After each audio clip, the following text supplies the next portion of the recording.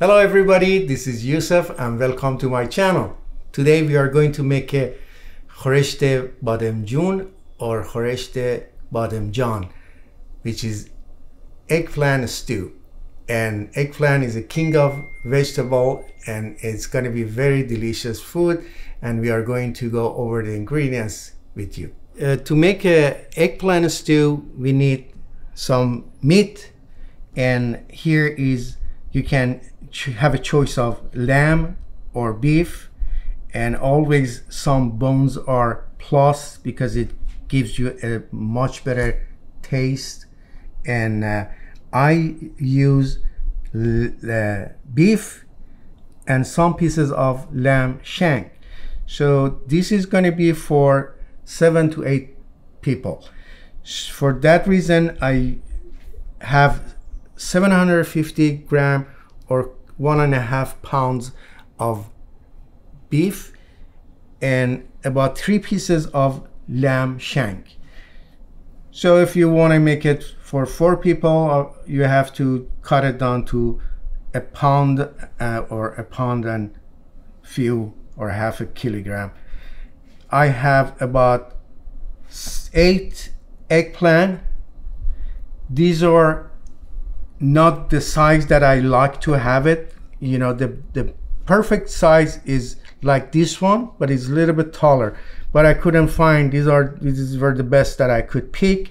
And for that reason, I have to clean them and cut them in half and saute that and cook them with the rest of the ingredients, which we are going to over with how to peel it and how to saute that. Then I need, it's about like 3 tomato and 1 onion, which I already diced that. Need some cooking oil, 1 teaspoon salt, 1 teaspoon black pepper, 1 teaspoon turmeric, 1 stick of cinnamon, and 3 spoonfuls of tomato paste, 3 spoons lemon or lime juice, and about 4 to 5 tablespoons of liquid saffron. Now what we have to do right now, we have to go saute the onion a little bit, then we add the meat, and then we go from there. Here what I have to just heat up this pan first and put some, about not too much, maybe 3 to 4 tablespoons oil, and then after it gets hot we start saute the onion, and about like 6-7 minutes after that, as soon as the onion get translucent, then we add the meat and we go from there.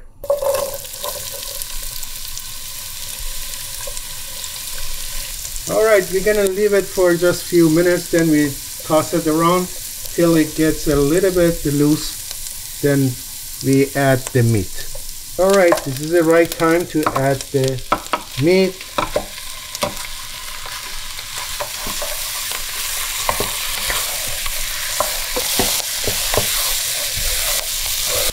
Like about 1.5 minutes or 2 minutes later, as soon as you know just the meat is turn the color and the reds go away, going to add the turmeric and black pepper and saute all together, so it brings the taste of the real meat and also the spices give it a good aroma.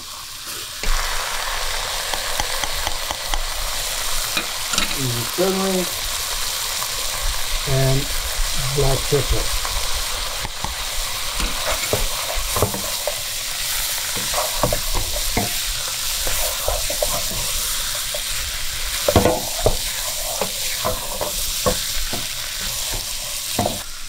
Alright, you do this for about like 5 or 6 minutes. When we sure that the meat start, just getting completely darker color and the redness gone, then we have to saute the tomato paste with them, which is about 3-4 more minutes. I'm gonna add the tomato paste.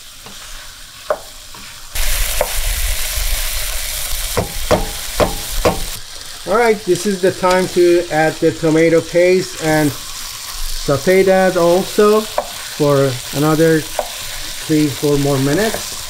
And I'm just gonna put this aside to add the tomato paste and mix them together.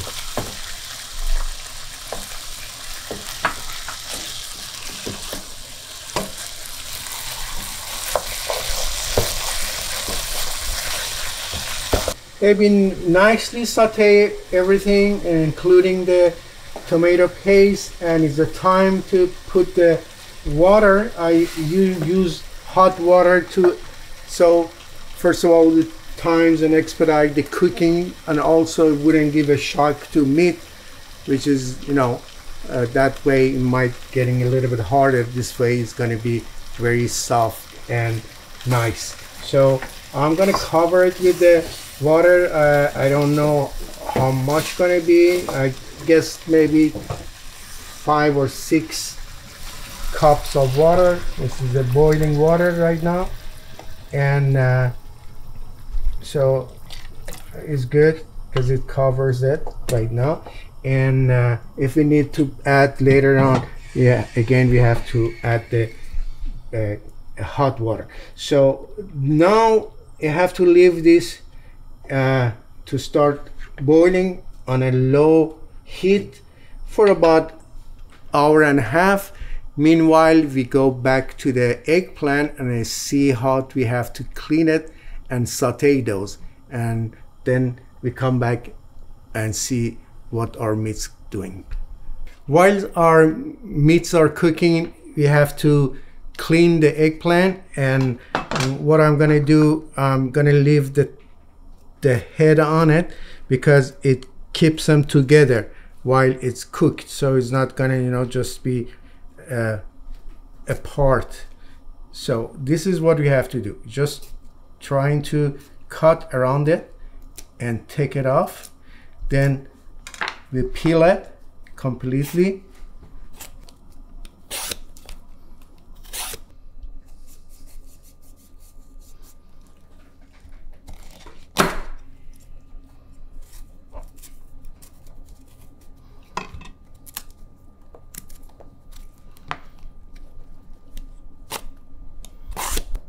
All right, they're all done. As you see, these are the different sizes, and some of them are too big, which, as I said, I did not like to be like that, but this is normally what I preferred, or a little bit longer.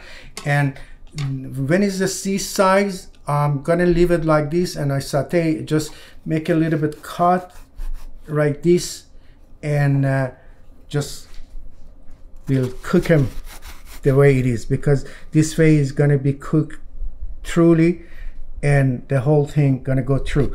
Now the one that are big like this, I have to cut them in half and cook them like that. So I'm going to cut most of them in half, then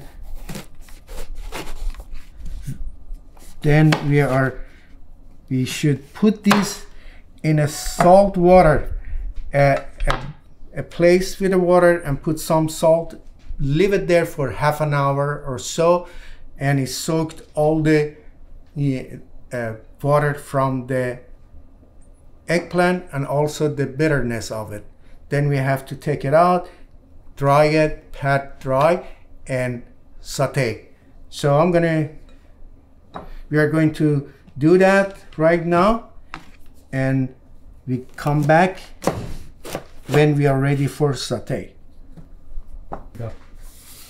All right, this is the salt water with the salt, and going to put this inside, leave it, as I said, about like a half an hour, and we come back and take them out to pat dry them for ready for saute.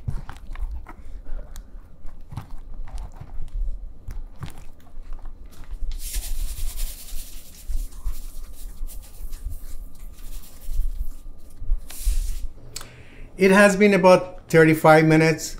I drained the water, the salt water, and washed the eggplant.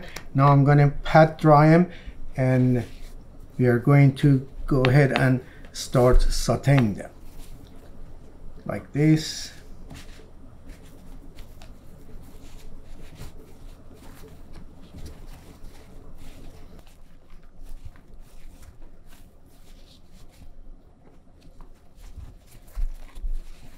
Okay, here I put about quarter cups of oil, and it's already hot, and we start sauteing those eggplant.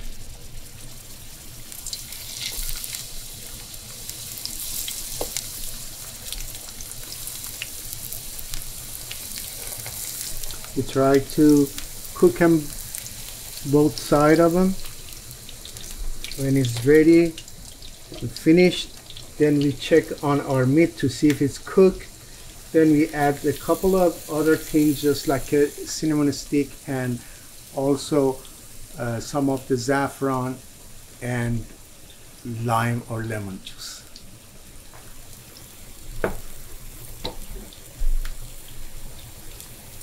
So while the eggplant is cooking, and we go ahead and slice the tomato, but it's going to be used almost at the end.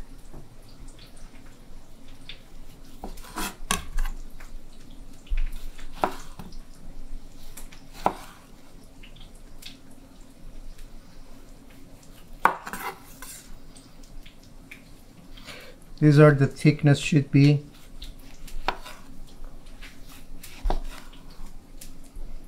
Okay, these are ready. When it's time to put them on a stew.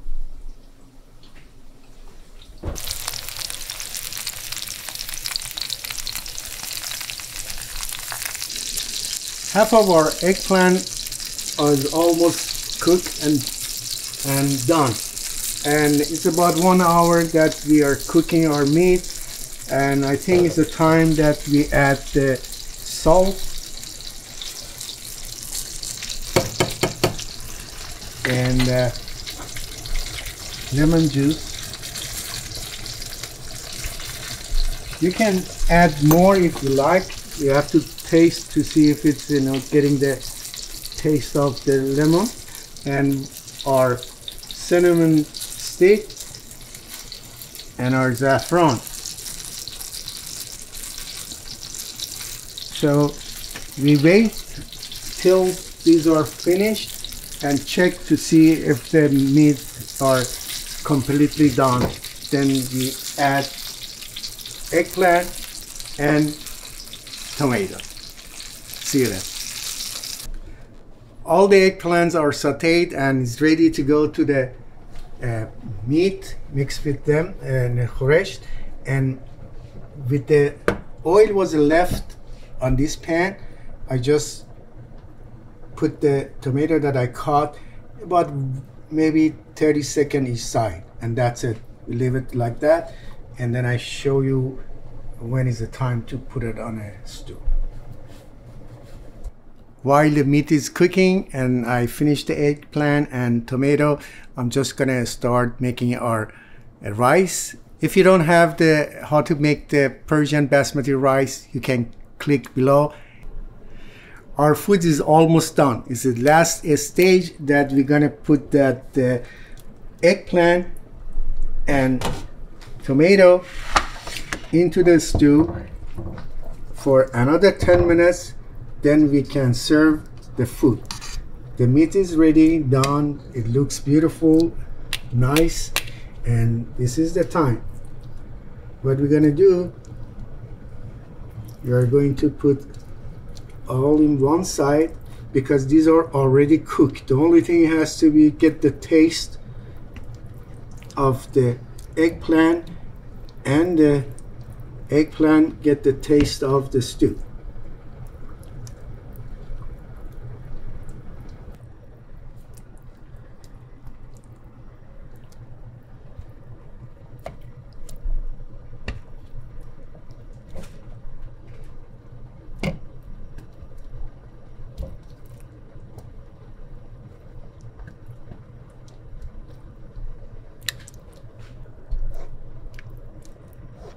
As I said, only 10 more minutes and all is done.